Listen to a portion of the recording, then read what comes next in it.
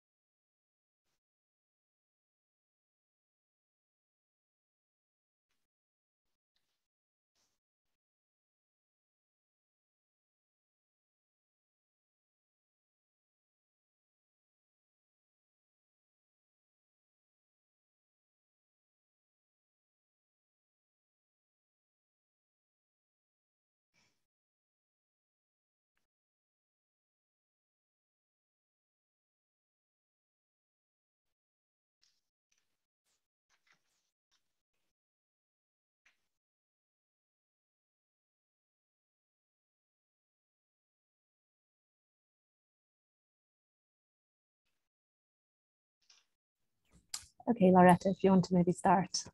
I think we've got quite a few people online now. Thanks. Thank you very much. Well, welcome everyone to this special side event, which intersects two important high-level processes. My name is Loretta Heber-Girardet, and I am the chief of UNDRR's branch on risk knowledge. And I'm very pleased to be moderating today's session, which is a side event of the 66th Commission on the Status of Women. Today's event will consider how we can achieve gender equality and the empowerment of women and girls in the context of climate adaptation and disaster risk reduction. This event also marks World Meteorological Day, with its focus theme on early warnings and early action. And it's the nexus between these two themes is what we will explore in today's virtual meeting. We will be looking at how can we achieve gender equality and the empowerment of women through early warnings and early action to reduce disaster risk. There will be a short segment, we hope, for asking questions to our esteemed speakers later on in the program. So do please feel free to submit your questions in the platform Q&A for consideration. It is quite a tight program, so we do hope we will get to your questions, but if not, we will try to answer you at a later date. And do feel free to engage with some of your other attendees on the chat program. Our first high-level speaker today, and we're very, very pleased and proud to announce that the Secretary General of the United Nations, His Excellency Antonio Guterres, has provided a short video statement marking World Meteorological Day on the topic of early warnings and early action.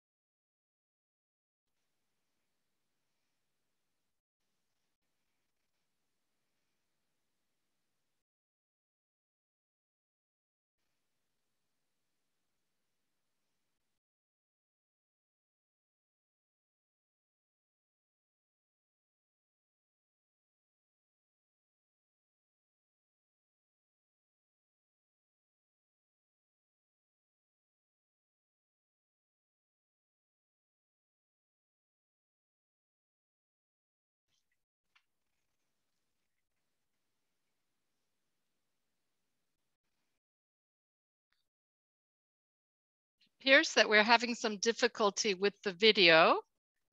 Maybe I can ask our colleagues if they can let us know whether or not we'll be able to show the video.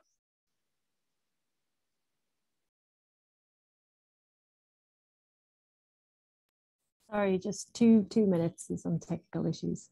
Okay. Apologies, everyone online.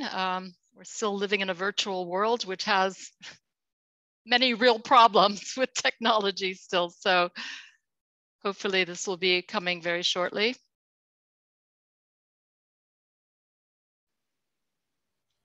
Human-caused climate disruption is now damaging every region. The most recent report of the Intergovernmental Panel on Climate Change details the suffering already happening. Half of humanity is already in the danger zone. Each increment of global heating will further increase the frequency and intensity of extreme weather events. That is why we must limit global temperature rise to 1.5 degrees. Keeping 1.5 alive requires a 45% reduction in global emissions by 2030 to reach carbon neutrality by mid-century. But, according to current national commitments, global emissions are set to rise by almost 14% this decade. The world must end its addiction to fossil fuels, especially coal. At the same time, we must invest equally in adaptation and resilience. That includes the information that allows us to anticipate storms, heat waves, floods, and droughts. Today, 1/3 of the world's people, mainly in least developed countries and small island developing states, are still not covered by early warning systems. In Africa, it's even worse. 60% of people lack coverage. This is unacceptable, particularly with climate impacts sure to get even worse. Early warnings and action save lives. To that end, today I announced the United Nations will spearhead new action to ensure every person on Earth is protected by early warning systems within 5 years. And I've asked the World Meteorological Organization to lead this effort and to present an action plan at the next UN Climate Conference later this year in Egypt. We must boost the power of prediction for everyone and build their capacity to act. On this World Meteorological Day, let us recognize the value of early warnings and early action as critical tools to reduce disaster risk and support climate adaptation. Early warning systems save lives. Let us ensure that they are working for everyone. Well, thank you very much to the Secretary General Guterres for providing that really important message today and making this critical announcement that the United Nations will accelerate action to ensure every person on Earth is protected by early warnings within 5 years. And let me just repeat the Secretary General's words. Early warnings save lives. Let us ensure that they are working for everyone. We know that women and girls are often disproportionately not covered by early warning systems, and addressing this issue is a key point for our discussions today. I now have the pleasure to invite the Secretary General of the World Meteorological Organization, Professor Petteri Talis, to give his opening statement. He will explain more on how the World Meteorological Organization will be spearheading this effort, as announced by Secretary General Guterres, and its connections to gender equality and the empowerment of women. Mr. Petteri, please tell us. Thank you, Loretta, and thanks for the opportunity to address you. We are today celebrating the World Meteorological Day, and this is the third event for me for today. I was the Turkish government event this morning, and then we have had our own event here in Geneva, and now I'm happy to join you in New York, and I would like to show you some slides concerning where we are with the disaster risk reduction and climate change, and also how this is linked to the gender dimension, which is also very important for WMO. And Laura has promised to operate my slides from New York. Could you go to the next one, please?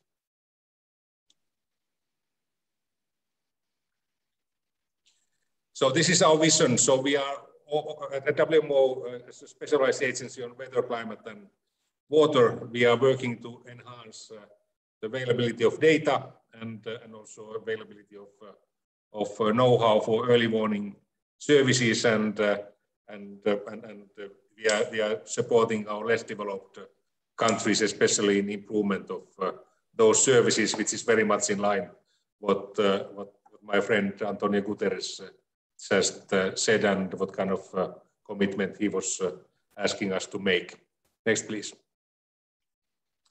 So we are all facing climate change, and unfortunately the emissions are still growing, and there's an estimation that if we are not successful with mitigation, then we could see even a growth in the emissions during the coming years by the end of 2030.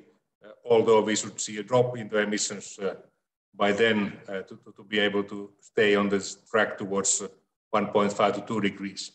There was a slight drop in the emissions in 2019-20 caused by the COVID pandemic lockdowns, but since then we have been returning back to the 2019 emission level, and one of our challenges is to enhance the global monitoring of carbon dioxide, methane and nitrous oxide budgets, and that would help the countries to follow what's happening in the real atmosphere. We have ground-based measurements, satellite measurements, and models to simulate the 3D behavior of those important gases. Next, please. Then coming back to this challenge that Guterres just mentioned, we have major gaps in the basic observing systems, ground-based observing systems, and balloon-borne sounding observations, which are backbone of weather forecasting. And these reddish colors here on the map indicate the areas where we have major gaps in the observing systems, and you can see that it's very much African countries, Caribbean and Pacific Islands, and some parts of Latin America especially. And this means that the quality of the early warning services in those data sparse areas is poor, and it's having a negative impact on the accuracy of the forecasts worldwide. Next, please.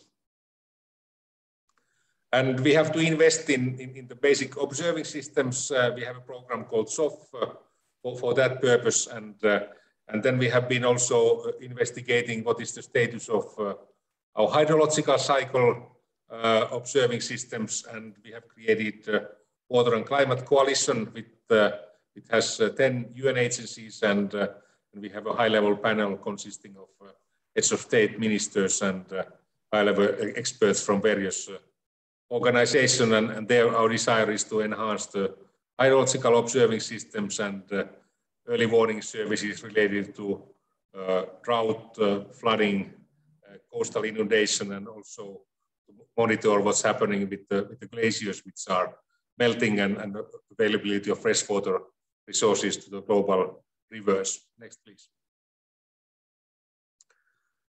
The bad news is that we have only half of our members, or less than half of our members, have proper early warning services in place, and this is especially the case in LDC and SIDS countries, and only a small fraction of our members are able to forecast the impact of weather events, which is also needed. The most developed countries have such skills, and this should be also made available for the rest of our members. Next, please.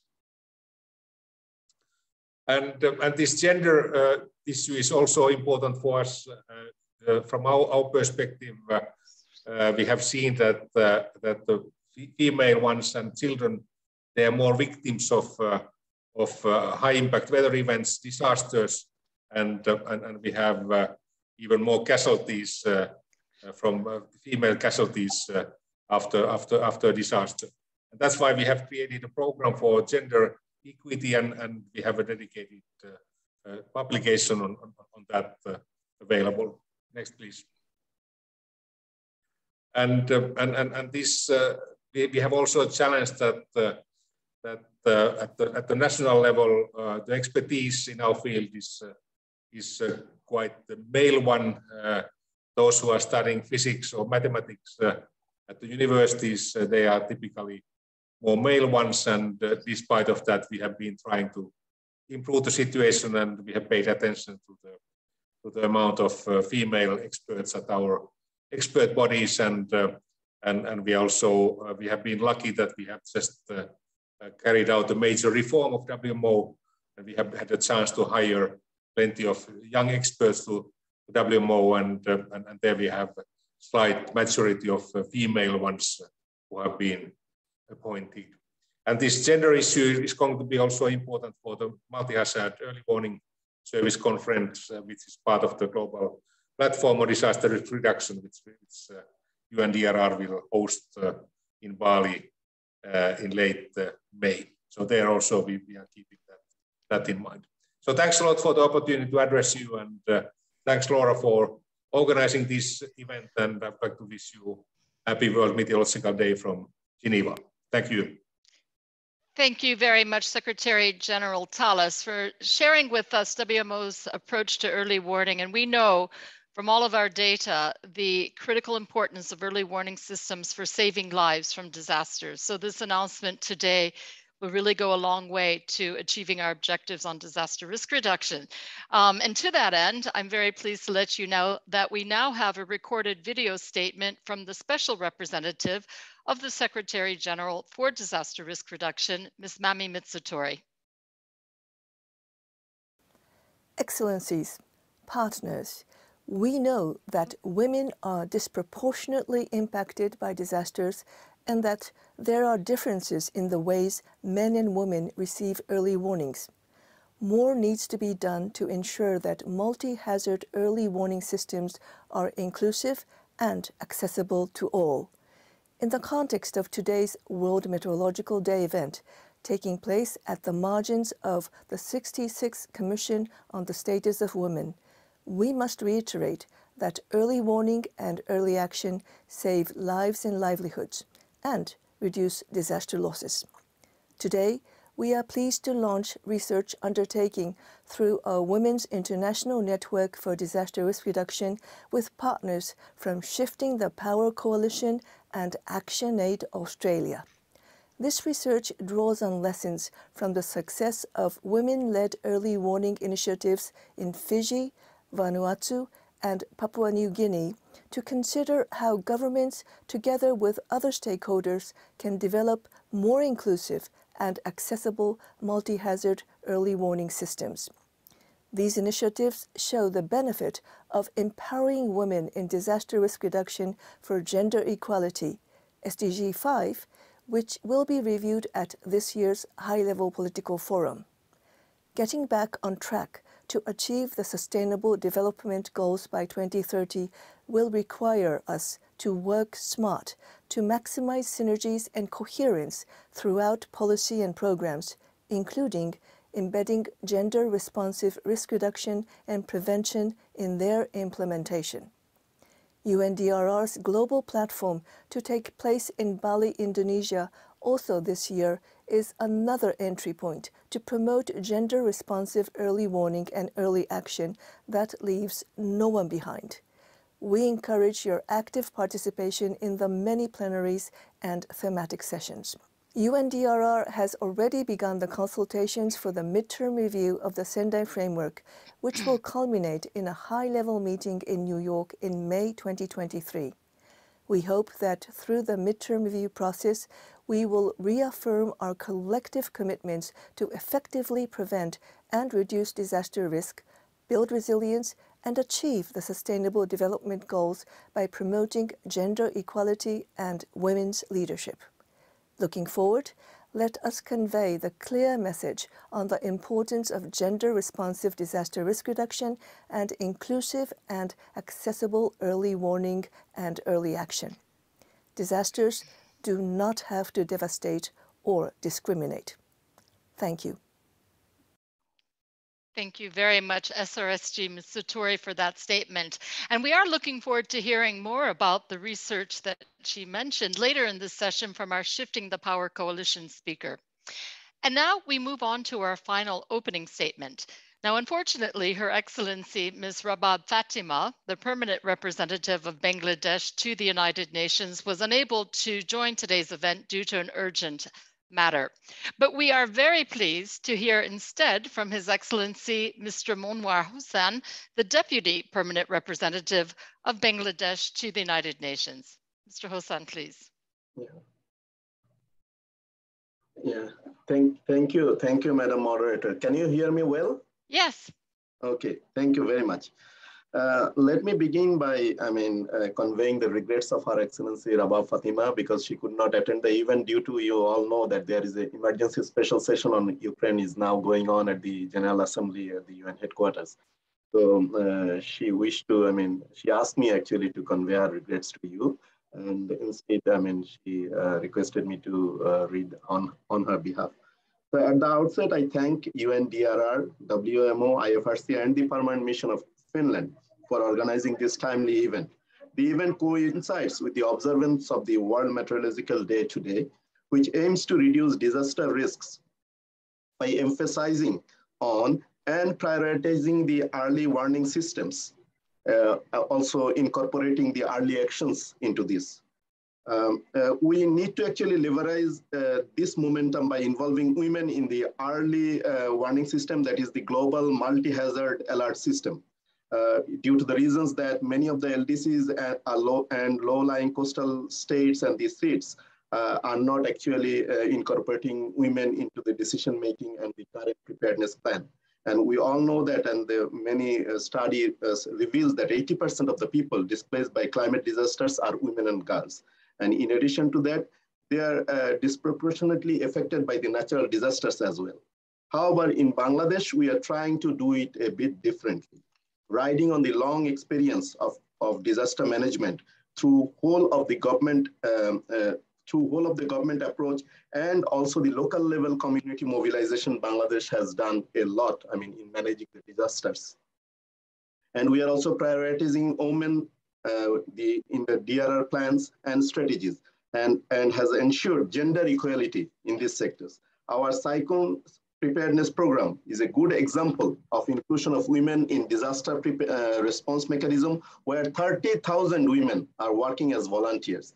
UN has already recognized the program with prestigious UN Public Service Award.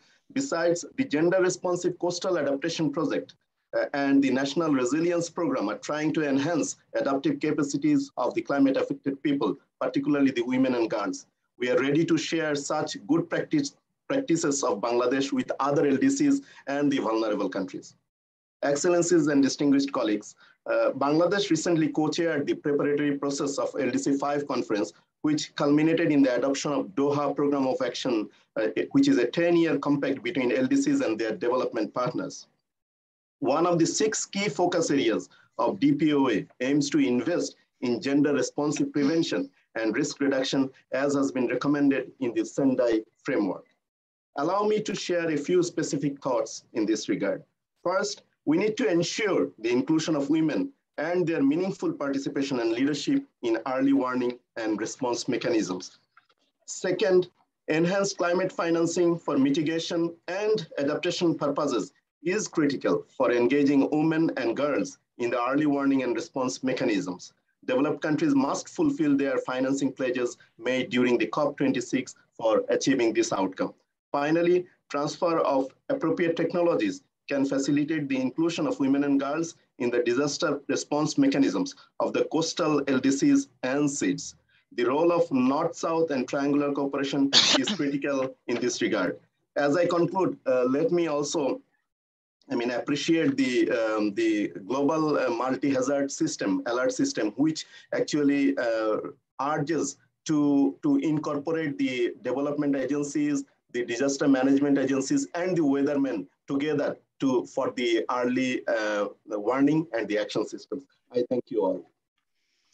Thank you very much, Deputy Ambassador Hossain, for your really important perspective on how the government of Bangladesh is prioritizing gender equality in climate and disaster risk reduction efforts, but also for your offer to share your experiences with other LDCs. And I know firsthand that the government of Bangladesh has made just tremendous strides in reducing mortality and morbidity from disasters. So I think the lessons that you would be sharing with other countries would be really extremely valuable. So thank you very much.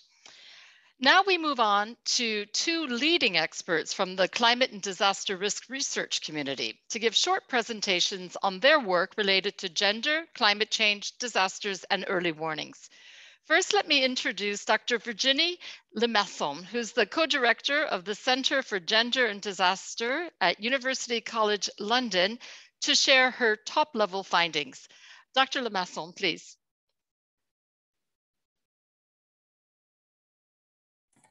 Thank you very much, Madame Loretta Hibber-Gerardet, and thank you very much to the WMO for the invitation to speak on this high-level panel.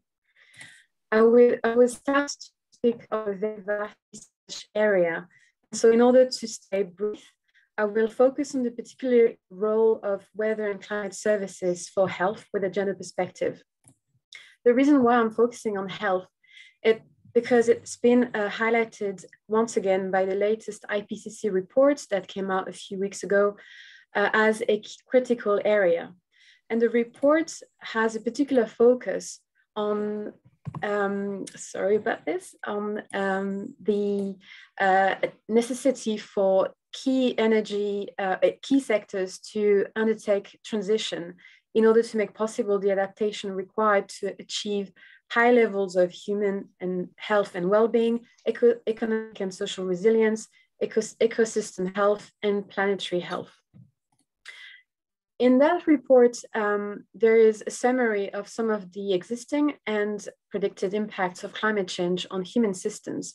And I would like to draw your attention on the particular impacts of climate change on health and well-being. There is now strong evidence of the impacts of climate change on key critical health-related areas and the negative impact on the occurrence of infectious diseases, heat-related risks, malnutrition, mental health, and displacement, with examples virtually across all the world regions. Now, the connection between gender equality and the health sector is both relevant and necessary for two reasons. The first reason is that a focus on the health sector is a way to highlight persisting gender inequalities. Women dominate the healthcare workforce, and they are disproportionately expected to take on both unpaid and paid care roles in almost all societies. On the other hand, the healthcare sector and care economies are not often highlighted and identified as priority sectors in indices and in national adaptation plans in the majority of countries, which means they are underfunded with climate adaptation related funding. The second reason why it matters to combine gender equality and attention to the health sector when looking at climate change impacts is that it enables us to better understand the social determinants of health risks, because a gender perspective helps us understand people's health status, but also how they access and use health services, as well as how health systems address people's different needs in time of emergency, for instance. And so I would like to share with you an example of the way we try to summarize in a recent research the connection between the occurrence of climate shocks and stresses with environmental degradation and context of vulnerabilities exacerbated by gender inequalities, and how all this combined to create disproportionate impact on human health. And with the example of Kenya in particular, we looked at how malnutrition, sanitation and waterborne diseases, vector-borne diseases, as well as respiratory illnesses were some of the leading cause of mortalities, and all of them are exacerbated by climate change and gender inequalities. And so in that situation, weather and climate information services produced by national and international meteorological agencies have a key role to play to document the environmental determinants of health risk by forecasting temperatures and rainfall, for instance, by measuring air quality, and by warning against extreme weather events, but also to support different sectors and local authorities to anticipate environmental conditions that aggravate causes of mortality. But for this, a gender responsive approach is paramount in order for this information to be connected to the needs of people working in particular sectors. And in the health sectors, women have a key role to play in informing what information they need and how they need it in order to better use it, especially in context of emergency. So I just want to share these two recommendations from this report that I co-authored with my colleague Rosa Cheng from Kenya. And in this report, which is available on the website of the UK Met Office, we emphasize the importance for healthcare workers to be targeted as intermediaries in the production of climate services. And that would help identify information needs and appropriate communication channels, particularly in times where healthcare needs surge, for example, in times of drought, but also in times of disasters. And then the second recommendation is that feedback mechanisms must be formalized between agencies producing weather and climate information and sectors using it. It's not just the agriculture sector, it's not just disaster risk management, it's also health and care sectors. And so I will leave you with that concluding remark that when we talk about empowering women and girls, it's not so much about empowering them because women and girls empower themselves. It's how we can challenge power relations so that when they are empowered and speak out, for example, adolescent girls that raise awareness on climate risk and the dangers of unsustainable development pathways, then we act upon their voices. Thank you very much for your attention. Well, thank you very much. And let me just really underscore how important it is to have this type of research because it really does provide the evidence that we need to really promote these gender responsive programming in all the sectors. And I really love the fact that you focus on the health sector in particular. So really, thank you for that excellent presentation. And next, to share findings more specifically related to how gender transformative early warning systems can help to empower women and girls in the context of climate change and disasters, I am pleased to invite Dr. Sarah Brown of Practical Action to take the floor. Please.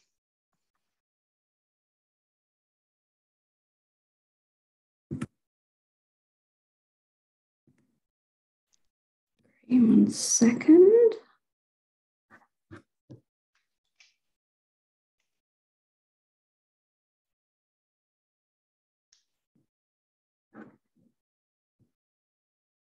Just 1 second. Okay, so my name is Sarah Brown, and I'm joining you today from the UK, from Practical Action. And I'm really excited to have this opportunity to talk through some of the work that we've been doing on gender transformative disaster risk reduction, particularly taking an intersectional approach to understanding and addressing gender inequality. And the cartoon that you'll be able to see on my screen right now emerged from the final wrap-up meeting of a program called the SHEAR program, which was a 6-year program of science for humanitarian emergencies and resilience. And one of the outstanding questions that were posed by the team that have worked on that program, it's a multi-consortium program, was how do we make sure that our data is good enough to make sure that we're not leaving anyone behind in our work on disaster risk reduction. Our approach of how we look to make sure no one's left behind is to make a shift from gender unaware through to gender transformative action.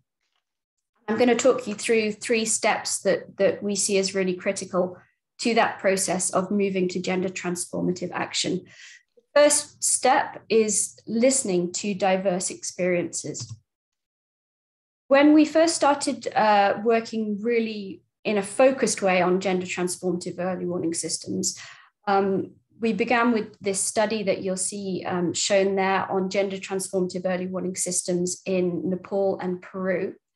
And that led us to an approach that we've called the Missing Voices approach, which was an approach to make sure that we are reaching out to and listening to individuals who are at risk of being left behind. So individuals facing intersecting axes of vulnerability or social marginalization, the voices that are most likely to be left out when we're looking to understand how disaster risk affects people. And so our Missing Voices approach is something that we've then carried forward throughout our work, because if we are not listening to and informed by diverse experiences, then we're not going to be able to address those needs and make sure that systems work for everyone and for people of all genders, making sure that the system is really working well. The second step is our analysis of gender and inequality. And I'm going to briefly talk about a piece of research that we did a few years ago for UNICEF, Australian Aid, and UN Women on gender and inequality of disaster risk. And this was a global study alongside a 3-country deep dive into what data is available and how do we understand differential impacts and differential vulnerabilities, and how do we understand the ways in which disasters affect women and girls differently. This study at global and national level really highlighted the gaps in the data and how if we take a regular approach to looking at data sets, people will be left behind, and we're not going to capture a holistic understanding of how people are differently affected. This led us to developing a proposed 6-step approach to gaining much better informed insight into differential impact. And this approach is looking at bringing together the quantitative data that we do have, the qualitative data, inequality data, and adding this additional layer of missing voices data to really develop a sophisticated understanding of differential impact and moving beyond kind of simplistic assumptions of, you know, all women are universally and uniformly vulnerable to something much more nuanced and context and hazard specific, understanding what are the specific ways in which individuals are at risk and at in a situation where individuals are more likely to be left behind as we move forward with our work on early warning, early action. And then the third piece I wanted to highlight today is the step of moving from analysis to action. And here I'll just briefly mention some work that we're doing as part of the ASEAN Smart Cities initiative in Baguio City in the Philippines. And there we really had the opportunity to take sort of the 3 key steps of analysis of how the early warning system is currently working and how people are accessing and taking early action, through to a policy recommendation piece, and then the final step, taking it into practice. And in that initiative, we've had the opportunity to work really, really closely with municipal and mandated stakeholders at city level, putting policy recommendations into action so that the city as a whole can move towards being gender transformative its operation. If you go to @Practical Action, you can access the resources I've talked about today. And if you want to get in touch with me, I'd love to hear from anyone who's interested. Very much. Well, thank you very much. And I have to say, what I really loved was that last step of turning policy into practice. That's sometimes what we don't always get to. And that's actually where we all want to eventually ensure that our programming, our gender responsive, our gender sensitive and gender transformative programming leads us to actual practice in the field. So thank you, Dr. Brown. That was really fascinating. Now it's time for us to take a deeper dive into national and community level experiences in addressing the gender lens and empowerment of women in early warning, early action, and disaster risk reduction efforts. And first we have Mr. Amadul Haq, who's the director of Bangladesh's Cyclone Preparedness Program. And what we'd like to know more about is how has the Bangladesh government cyclone program taken action to improve the data and understanding of how cyclones disproportionately affect women and girls in the country? And then what steps have you taken to improve gender sensitive cyclone warnings as a result? So Mr. Haq, please, the floor is yours. Thank you, Loretta. Am I audible? Yes. Very much so. Thank you. Good evening from Bangladesh, dear esteemed panelists and dear attendees. In plain words, the economic, social, and cultural context of Bangladesh made the women very vulnerable to natural disasters. The differentiated impact of disaster on men and women was particularly caused by the long persisting gender-based inequalities. These disproportionate effects can be shown by one comparison. In 1970, the death-toll female-male ratio was 14:1. In 1991, it was 5:1. I will show the current picture at the end. However, the gender relation in Bangladesh is under a process of transformation over the last 2 or 3 decades as part of economic and social transition.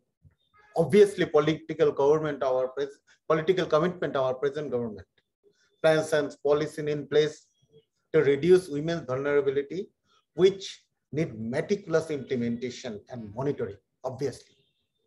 We understand that portraying women only as victims is a barrier for the change. Rather, they should consider as a force of building equitable disaster resilience. We have seen women play a very vital role in all aspects of risk management, but these are rarely acknowledged and seldom included in the formal system, specifically in our country context. We made a thorough study to evaluate the real scene. What we found, the early warning that the women and girls receive often filtered through the male members of that family. The early warning announced by public address system, hardly the women get the full knowledge, full message. They rarely see the warning flags posted in public places because they can't reach there. Custodian role of women, it is very important to be noted. Custodian role of the women in family insists them to evacuate as the last person. Women volunteers we have, but they cannot become fully active as they have responsibility at home. And overall response mechanism does not include the needs and priorities of women and girls. And there is some perception there. It is also reality. The shelter facilities may not educate to meet the needs of women. Many women and girls are reluctant to move in the fear of gender-based violence. Sometimes women are considered as recipient of services, not the provider. Women are family manager in normal time, but their potentialities not considered for management and disaster situation. And of course, there are some social and cultural norms. Those are not friendly to women leadership in disaster. The most unfortunate sin, the women can decide to move to safe places without the permission of husband or the male member, even when the male are not available at the time of disaster. To eradicate the sin, we established some guidelines for immediate implementation. We suggested women engagement to be increased in early warning dissemination. They should be trained, equipped, and motivated to take risk, take up the challenging task. Cyclone warnings flags should be hoisted at appropriate place that more visible to women and girls. Relevant words are to be incorporated in text of early warning message to encourage women and girls to evacuate to shelters. Women volunteers must have functional role in the shelters, particularly the earmarked area for women. They should have adequate resources to meet the special needs of women whom they brought to the shelter. And some guidelines was proposed for midterm implementation, the policy context.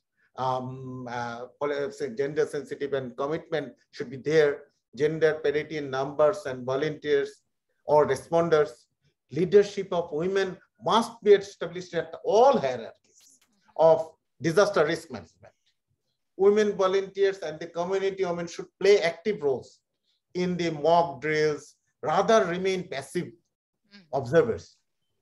And more importantly, case studies of successful women leadership on disaster management should be documented and shared widely. After since our effort is undergoing through last 2 to 3 years, what we achieved so far: gender balanced volunteer force, training and equipping all of them, women-friendly early warning system developed. That is, early warning messages are contextualized as the guidelines suggested earlier. Policy documents are already made women-friendly. Women volunteer leadership cushions are in place. Women volunteers from every sub-district are getting annually 2 times recognition from national level. In most cases, we're very fortunate enough, our Honorable Prime Minister Sheikh Hasina directly handing over the women awards. And what I promised, the death ratio, I have shown earlier, now come down to 1:1. And women champions are being portrayed in regular basis in all our documents. I will try to share some content links in the chat box later. Right. Thank you. Well, thank you. You really just shared such rich experiences from Bangladesh, and you pointed out not only the obstacles that women face, but also some of the really important solutions that you're putting forth. And I also would really like to note that you raised the important issue of the fear of gender violence that women face in disaster situations, and how that can really be an obstacle to women seeking shelter and seeking safe passage. And I really appreciate the fact that you raised this in today's debate, because it's extremely important. We now have Her Excellency Mia Rain, who's the Deputy Permanent Representative of Finland to the United Nations. Deputy Ambassador, at COP26, Finland announced a euro 30 million funding package for new projects to develop weather and early warning services in developing countries. Could you explain a little bit more about how the gender lens will be integrated in this work, please? Thank you, Madam Moderator, dear colleagues. And before I answer your question, I just want to thank WMO for hosting the event today. Finland has been partnering with WMO and a number of other organizations and stakeholders in many countries over the past decade to build gender transformative early warning systems and accelerate early action. Research undertaken in countries such as Tanzania and Malawi make a clear case for the need for gender responsive early warning systems. There are significant gender differences that can be seen in how women and men access key assets needed to take early action. For instance, in many countries, early warning information is increasingly being disseminated through mobile phones. But in many locations, women are less likely than men to own mobile phones, or less likely to have funds to purchase data bundles, so-called airtime, to use their phones.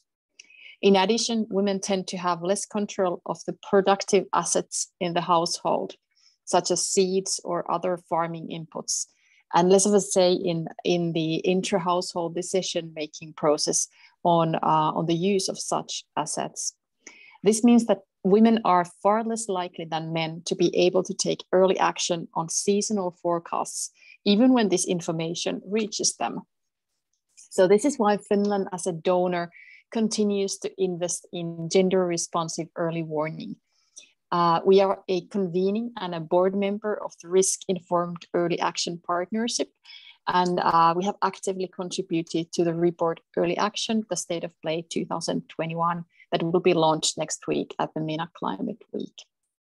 Based on the key recommendations of the upcoming report, we highlight first the need to enable local and country level ownership and leadership as drivers of change and entry points for gender responsive action. And then secondly, we highlight the need to build on local and national capacity and to make sure that women's capacities and perspectives are included. So these are key to sustainability. The principles of locally led adaptation are important when designing early warning systems at local level. And this includes addressing any structural inequalities faced by women as well as by youth, children, disabled, displaced, indigenous peoples, and marginalized ethnic groups. At COP26, Finland announced that it is allocating 30 million euros to develop and implement projects to enhance weather and climate services in our partner countries. And we do look forward to continue working with partners to advance this work and ensure that women and girls form a core part of our disaster risk reduction work. Thank you.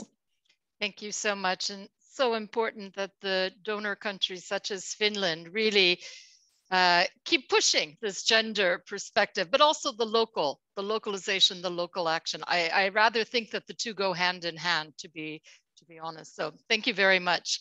And next we will have one further short presentation from Dr. Virginia Clairvaux, who's the Deputy Permanent Secretariat of the National Security Secretariat of the Turks and Caicos Island Government.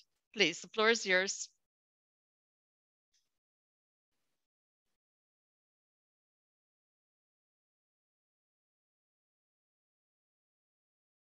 I think you're, Dr. Clairvaux, you may be on mute. I don't hear you.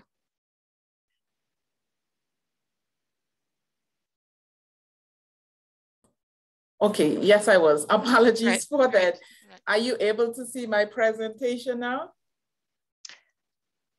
I don't see your presentation, but I do see you on screen. Okay. I will proceed without the presentation in the interest of time, but we can always share it later. I will be talking about gender lens and empowerment of women in early warnings and disaster risk reduction efforts in the Turks and Caicos Islands. Our presence here is an indication that we all agree that early warning is integral to disaster preparedness, which is central to building the resilience of households and communities to disaster. However, in order for an early warning system to be effective, we agree it must be people-centered. It must ensure that appropriate, applicable, and timely early warning reaches the last mile, including the most vulnerable. In the Caribbean context, through their traditional role as caregivers, household financial managers, knowledge keepers, and networking capacities, engagement of women is indispensable to interventions for community and national disaster risk reduction.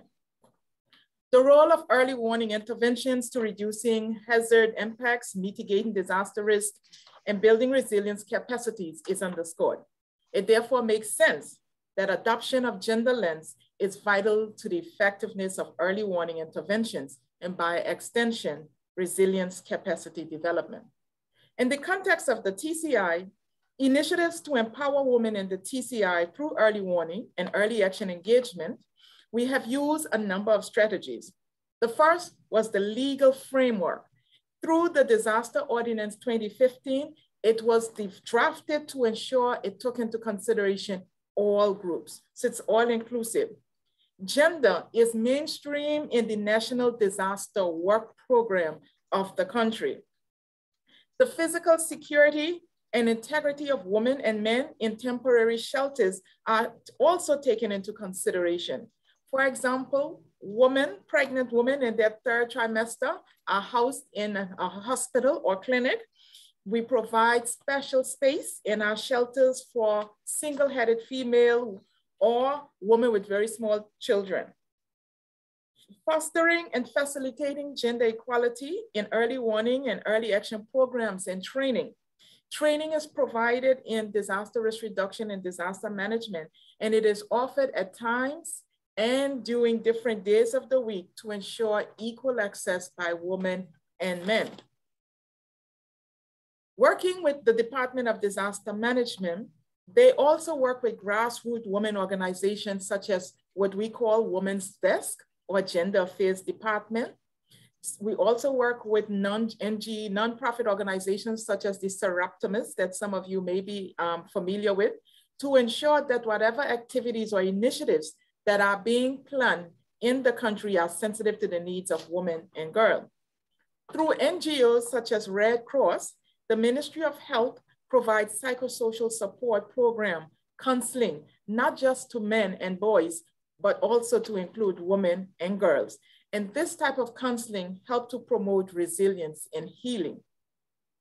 After a disaster such as the 2017 Irma and Maria impact in the Turks and Caicos Islands, data collectors are provided with information so that they can refer victims or survivors to the necessary health facilities for further screening or for support.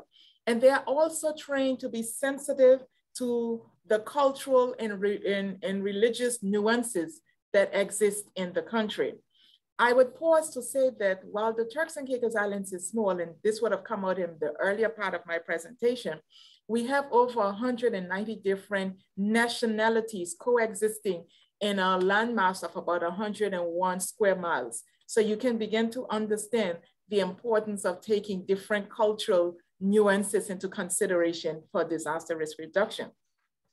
Community leaders, church group, pastors are also targeted as part of our early warning system to ensure that all groups are taken into consideration, in particular the female. Talking about the migrants, the gendered approach to community resilience developed involves an additional dimension in relation to the migrant population. We do know that social and economic sectors of the TCI are heavily dependent on migrant workers who cannot be disaggregated from the disaster risk profile of the country. As such, our migrant workers are predominantly women, as their engagement in early warning and early action initiative is crucial to disaster resilience of not just the household, but the businesses in which they work. Engagement of migrant women by the government or the Department of Disaster Management also has potential for export of positive outcomes, as training received and lessons learned is often shared with families in countries of origin. Thereby, it generates a broader impact scope for these interventions. Through, as I mentioned already, through various church groups and local radio stations, we are able to keep the group informed and involved in disaster risk reduction. Wrapping up, warnings are formulated and disseminated. I believe the speakers before me talk about using social media and using text messages. We also use this as a means of sending text messages in various languages, while English is the primary language, but also sending it out in English, Spanish, and Creole simultaneously to ensure that regardless of your primary language, that you are able to access the information and you are able to make use of it. We promote active participation in and lead by women's group in disaster preparedness drills and other planning areas. And recently, following the Irma and Maria events in the Turks and Caicos Islands, disaster plans and standard operating procedures have been updated to ensure that they are gender responsive, that they are considering the differentiated vulnerabilities that exist in the Society of Turks and Caicos Islands. With that, I thank you. Thank you very much, Dr. Clairvaux, and I really appreciate your comment in particular about the importance of early warning messaging being in the language of the people, the local languages, so that everybody has a chance to access and to understand the messaging. So really an excellent presentation. Thank you so much. We are now very honored to have with us Assistant Secretary General of the United Nations Climate Action Team, Mr. Selwyn Hart, who will give us his perspectives before we move on to our final segment of today's session, which is going to look at community-based initiatives. Mr. Hart, please. Thank you so much, Madam Moderator, and Excellencies, colleagues, and friends. It's definitely a pleasure to speak with you today. And I first wish to extend gratitude to the missions of Bangladesh and Fiji, and I see the two ambassadors who are on DPRs who are on, as well as my colleagues from the WMO and UNDRR, as well as the other entities that are supporting this important event.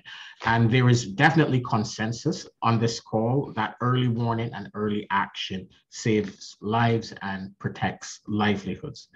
Just 24 hours of warning of a coming storm or heat wave can cut damage by about 30%. And spending just $800 million a year, $800 million on such systems in the developing world can avoid losses up to $16 billion a year. And as many speakers before me have highlighted, we're seeing growing inequalities globally within and between countries. And this is the same for early warning systems. 1 in 3 persons in the world, mainly in the least developed countries and in the small island developing states, are still not covered by early warning systems. In Africa, it is even worse. 6 in 10 persons lack coverage.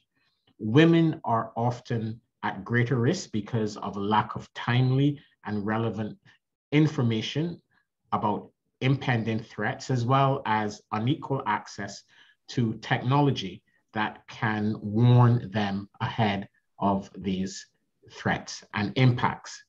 And this is unacceptable. But it is also low-hanging fruit, and we can and must act swiftly to close the early warning gap.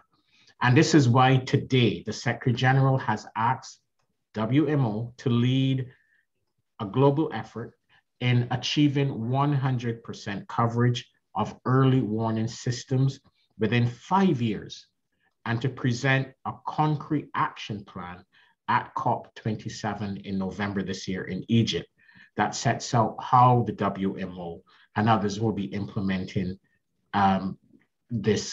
will implement this ambitious yet achievable goal of 100% coverage. And we need all of you in this community to really ensure that as we move towards implementing this ambitious goal set by the Secretary General, that the early warning systems and early warning actions are gender responsive, as many of you have already highlighted today. But in addition to doing all of this, early warning is just one piece of the puzzle. We also need to move on multiple fronts. And many of you have made reference to the recent report of the Intergovernmental Panel on Climate Change, which looks at climate impacts and adaptation and vulnerability. And there's no nice way of putting it.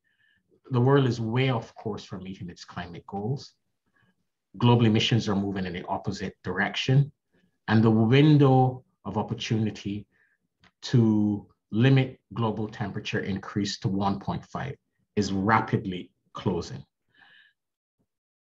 The reality is that if you live in Central or South America, if you live in East, Central, or West Africa, if you live in South Asia or in a small island developing state, you are living in one of the global hotspots as it relates to the climate crisis. And if you're living in one of these areas of high vulnerability, you're 15 times more likely to die from a climate impact. Yet these countries and regions have contributed least to the climate crisis. And we know that in these countries and in others, women are disproportionately impacted by climate extremes and climate impacts. So this 15, if you're living in one of these countries or regions, you're 15 times more likely. But if we were to disaggregate this data according to gender, we would obviously see that women are significantly more impacted in terms of mortality. So the report of the IPCC also shows that we are significantly underinvesting in adaptation and resilience building measures. So we must urgently, and I stress urgently here, pursue emission reductions, rapid emission reductions, while simultaneously scaling up and increasing investments on adaptation and resilience building. At COP26 in Glasgow last year, developed countries committed to double adaptation finance by 2025, moving from roughly about 20 billion to at least 40 billion a year by 2025. This is a useful start, but as the Secretary General has emphasized, it is still not enough. However, by COP27, developed countries must demonstrate in a very transparent manner how they intend to scale up adaptation finance over the course of the next 33 months. Lives are at stake. We also need credible and rapid actions that reform access and eligibility systems and also address the needs of the vulnerable communities and countries, and in particular, the added risk that women face. As the Secretary General said on Monday in a speech on climate, we are sleepwalking to a climate catastrophe. It is also clear that we will not accelerate this transition and build resilience unless all of humanity, men and women, girls and boys, are fully empowered. It is the vision and determination of women leaders who made the Paris Agreement possible, and their continued and expanded leadership that will make its implementation possible. So I thank you, and please continue to raise the flag of ambition on this issue. Rest assured you have our full support, and we will need you, and we need you more than ever over the course of the coming weeks, months, and years to ensure that we can make this planet livable and that all of humanity can be empowered and be on a pathway to not only meet the goals of the Paris Agreement, but also the Sustainable Development Goals. I thank you so much. Well, thank you very much for what is essentially a call to action, for emphasizing the commitment of the United Nations to fast track efforts, 5 years, so that everyone can benefit from early warning systems. But at the same time, we must urgently stop the warming of the planet that is leading to these increased disaster risks that requires the early warning systems. And of course, gender, as you pointed out, must really be at the forefront of these efforts. So your remarks have been highly appreciated, Mr. Hart. We now move to the last part of today's program, and this is really where I think early warning becomes so critical, and that's at the community level. And what we're looking at is how community-based initiatives can really help us reach the last mile, and particularly how they reach the most vulnerable communities. So our next two speakers will explain how their work is helping to bridge the gap between vulnerable communities and national warning services. First, we have Sharon Bagwan-Rose, who's the regional manager of the Shifting Power Coalition in the Pacific. Ms. Bagwan-Rose, you created or co-created the Women's Weather Watch in Fiji, which is an interoperable system. You also supported its adaptation in Vanuatu and Papua New Guinea. And this helps ensure that information on weather patterns reaches communities in remote areas, including women, of course, but also that evacuation strategies are gender inclusive and that women are involved in disaster preparedness management and response. And we'd like to know a little bit more about what benefits the Shifting the Power Coalition in the Pacific has found from integrating this gender lens into early warnings and disaster preparedness, but also what would be your advice to our listeners on how civil society can really help support that bridging of the gap between national efforts and local communities? Please. Thank you, Loretta. Shifting the power in the midst of the climate crisis has meant organizing to ensure disaster management systems and climate action work in line with member state obligations to gender equality, disability inclusion, and women's rights.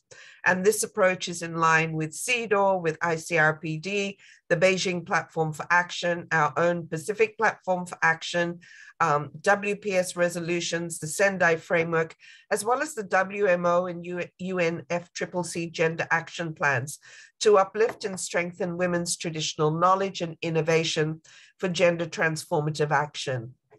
In 2009, the co-creation of the Women's Weather Watch model in Fiji happened because after a disaster, when I met with rural women leaders who knew when and how to prepare to reduce risks in their homes and farms, they weren't in decision making. They relied on radio for weather alerts, but were not being consulted or included in decision making on how the information is disseminated to support their preparedness and protection. It evolved from a simple SMS platform for rural women to an innovative information communication system that monitors approaching storms and disaster management in communities, so that these are designed to be able to use real-time information, as well as be an advocacy platform for the involvement and consultation of women in disaster management and humanitarian relief efforts. Through the coalition, this model, as you said, has been adapted with ActionAid Vanuatu, now managing the Woman Wet and Weather platform, supporting young Ni Vanuatu women to learn about weather patterns, understand reports coming from the Met Office, and develop early warning messages to inform their communities of impending cyclones and other extreme weather events. In 2021, the model was adapted in Papua New Guinea to respond to the COVID crisis, disseminating more than 5.6 million SMS alerts to over 1 million people on COVID prevention, as well as the prevention of gender-based violence. So we can see from these examples that women-led early warning information and communication mechanisms have a dual impact in delivering access to information for communities to better prepare for extreme weather events and health emergencies, and support the realization of gender equality. It says, well, it explains what we mean as women when we say information is power. Power to access information from Met services in a way that works for us. So understanding technical terms of early warning and climate services, and helping the Met services understand the diverse needs of communities, including persons with disabilities. The power to combine traditional and Indigenous knowledge to get early warning information to local women and community leaders to enhance preparedness in coastal villages, remote communities, and to vulnerable groups, especially those with disabilities and the LGBTQI community, to get information out in local dialects and open up channels of information for rapid response and recovery. So the publication today that's been launched is providing all of these insights in line in particular with CEDAW General Recommendation 37, which could then actually help contribute to building disaster literacy and increasing access to climate services and information.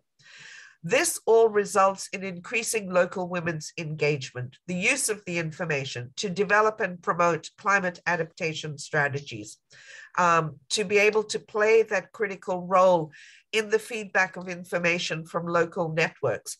But we've got to make the structures work for us. So this is the how. Ensuring that financing mechanisms sustain and scale up women-led models that are supporting learning and collaboration models, particularly those investing in diverse young women to learn and use traditional Indigenous knowledge and climate science from Met officers, to make available appropriate and accessible information with and for persons with disabilities, and to invest in the leadership and agency of women as key resource people in building community resilience, whether it's managing food security, water, or health security. And how do we also make sure that these resources are also scaling up our existing funding models as well? So learn from us also in the way we are working to get the resources to the women on the ground in the way that they need it. And finally, I can't say enough about appropriate and accessible technology. It's an accelerator of change for women by looking at the initiatives that featured in the publication. It's about amplifying our voice and outreach, as well as enabling our leadership. And it's platforms that can be vital for participation, prevention, and protection across different hazards, from cyclones to COVID-19. Thank you, Loretta. Thank you very much, very rich. And I really also appreciate the fact that you brought up the importance not only of the role of women in communities, but Indigenous knowledge and what a critical role that plays in developing effective early warning systems. And also the importance of making sure that we're reaching disabled people, which are often, we know, and we've seen it recently, not able to access early action and evacuation services. So really, you've raised so many important points. But we are running short on time, so I better move on swiftly. And I do invite colleagues to remain on the line. I know we're going to go slightly over our time, but we have two more very important speakers, so please do stay on. Our second community perspective is from Ms. Stella Stephen, who is the Monitoring and Evaluation Officer of the Daraja Inclusive City Community Forecasting and Early Warning Service Partnership in Tanzania. Now, Daraja, which means bridge in Swahili, is delivered by Resurgence with key partners and supports informal settlements to access, understand, and act on climate information and early warnings. So, Stephen, could you explain a bit more about how Daraja has helped bridge the gap between national warnings and these often very highly vulnerable communities, which are informal settlements, especially women? And what role did women have in leading this initiative? And how are you attracting more women to get involved? Please. Thank you, Loretta, and thank you for having me in this platform. So Daraja played a role of ensuring that the producer of the information, which is Tanzania Meteorological Authority, together with the community in vulnerable informal settlement, which are the use of information and other intermediaries, to come together and understand what are the gaps, the information gaps, and what are the needs of the community, so that together the platform can come up with a respond on those gaps. And in ensuring that women were a part of the process in the co-designing, I can cite some of the examples.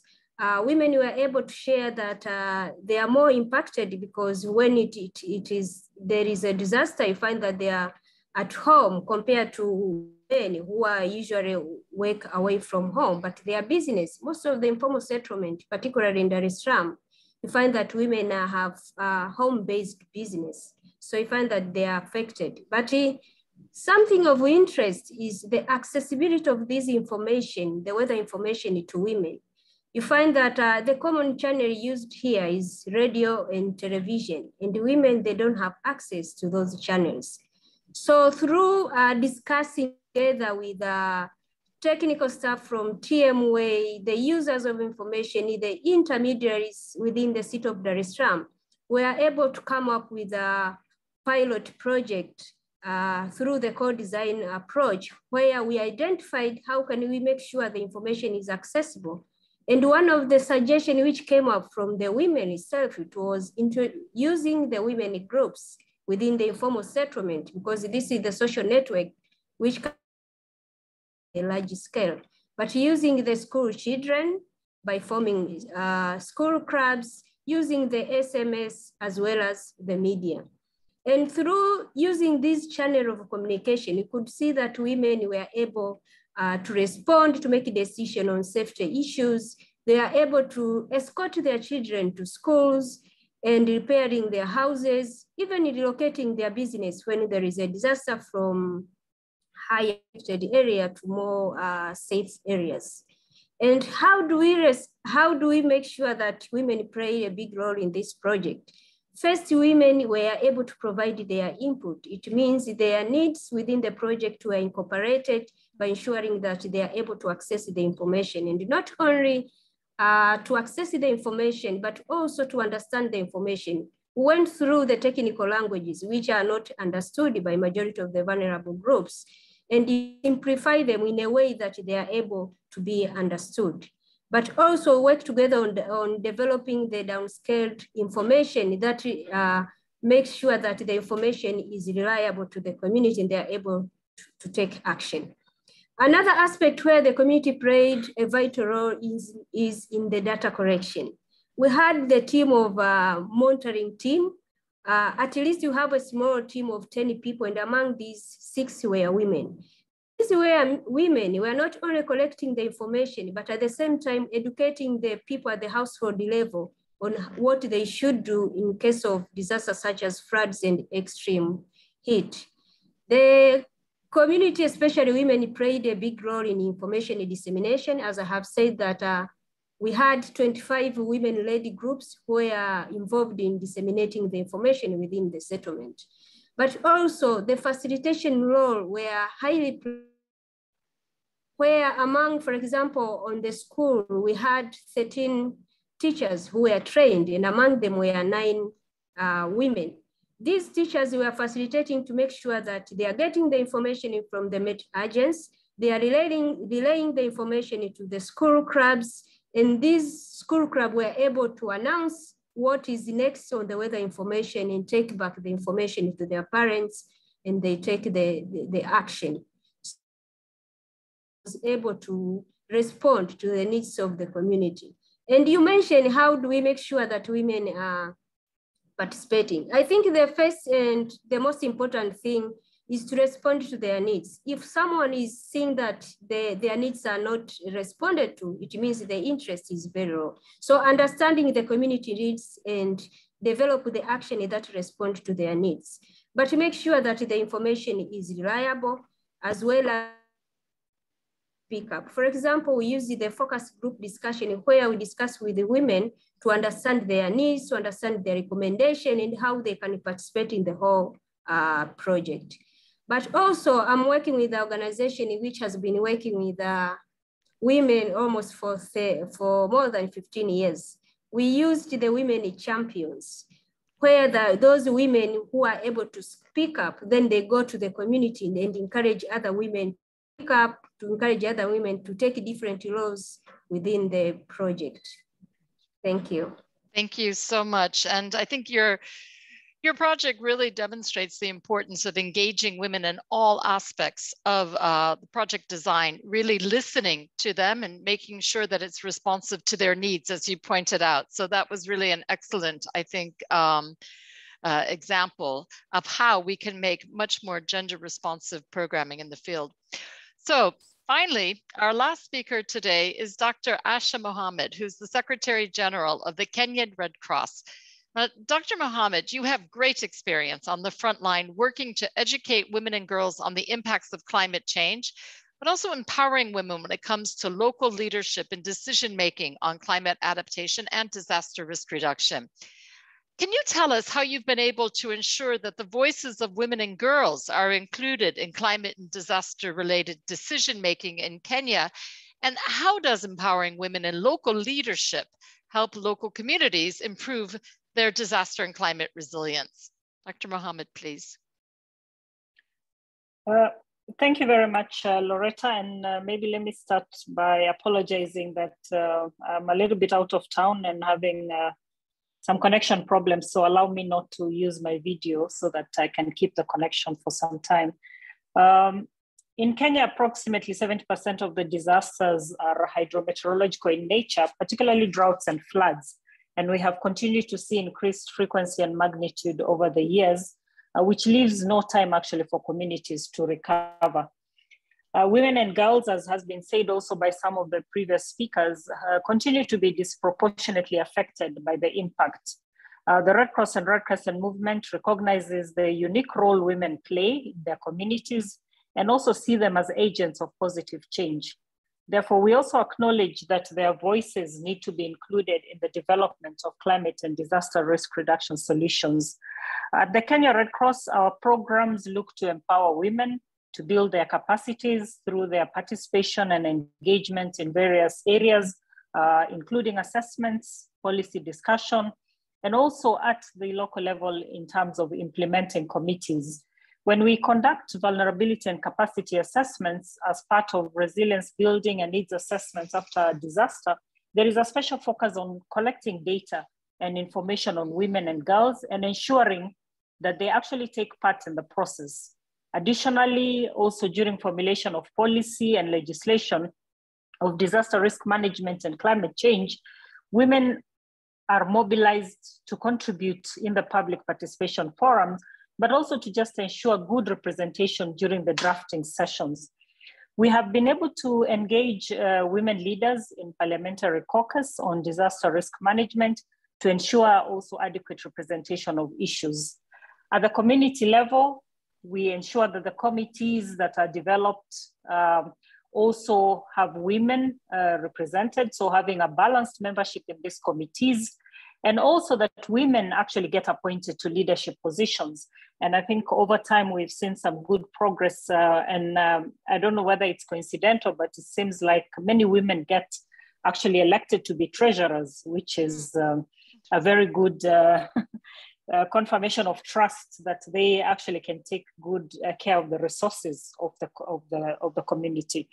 But also through platforms such as what we call the Risk-Informed Early Action Partnerships, which is hosted by the International Federation of Red Cross and Red Cross Societies, we continue to highlight the need for risk information to be delivered in ways that mean it can be acted upon by vulnerable communities and people.